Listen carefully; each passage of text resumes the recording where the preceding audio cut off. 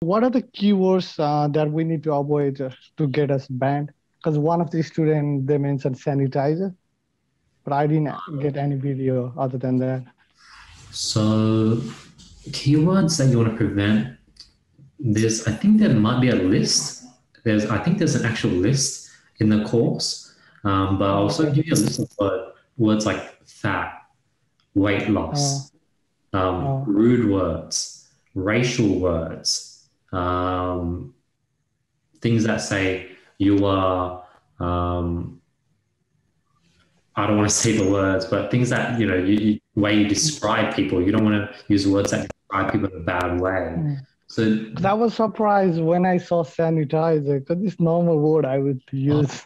you can't use COVID, Oh, okay. vaccine. You can't use the word vaccine. Oh, Um, pyramid scheme. Um, oh, okay. make money It's a bit online. funny. How to become a millionaire. How to Oh, lose weight in 10 days. okay. Because it's like a bit funny. Like I've been in this field, like drop shipping, studying over this since past 2 weeks, and I've been getting so much information, so much information.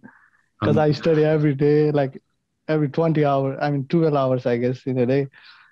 Too much that's, information for one. that's awesome, Vivek. I like the consistency. Yeah. Our course is probably one of the most in-depth course out there. Like we literally answer every single question there is out there. Most courses are 10, Because 20. yeah, I'm new and I really don't have any question regarding dropshipping because there's everything.